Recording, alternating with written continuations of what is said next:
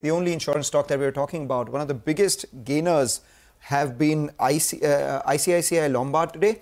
And LIC, that stock too, is up almost 7% as we speak. A big surge actually. Pull up the intraday chart of LIC and buzzing with huge volume. So Yash joins in to tell us what's driving these stocks higher. Yash. Well, Mangalam, let's start with ICICI Lombard first. The monthly numbers for the month of May came out and the industry is grown at 15%.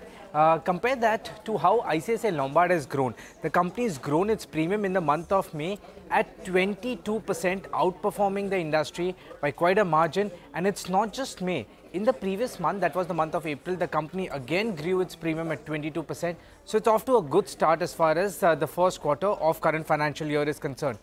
April, May put together, ICICI Lombard has also gained market share by 60 basis points, and it's these positive factors which is aiding the stock performance in today's trade. Let's come to LIC. Very quickly, 5 important developments which has happened very recently, which are spelling out positive news for LIC. The first one, clarity on surrender value regulations. That came just yesterday.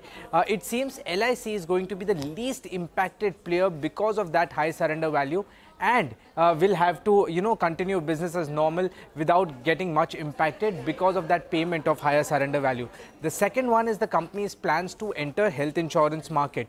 As the new government has come in and started working on its first 100-day priority, LIC is going to be in focus because it is expected that an approval could come in for composite insurance license, through which LIC could enter the health insurance market. One can imagine if a large player like LIC enters the health insurance market, it's going to be very, very positive for the company. The chairman in the previous interview had told CNBC-TV18 that health insurance is the natural choice for them, and they are exploring acquisition opportunities when it comes to standalone health insurance companies to make that brownfield entry into the space. Third reason, strong FY25 commentary. The management had guided for a 15% APE growth, 300 basis points upwards of APE growth in terms of VNB growth, and margin of 19 to 20%. Well, it remains to be seen how they grow their VNB and margin, but as far as the first 2 months APE growth is concerned, they've already grown at 15%.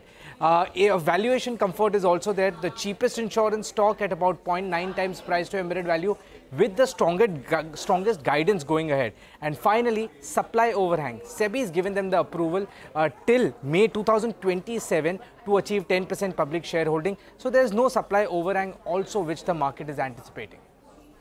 Brilliant. Thanks a lot, Yash, for joining and giving us those top reasons why LIC is buzzing in today's trading session.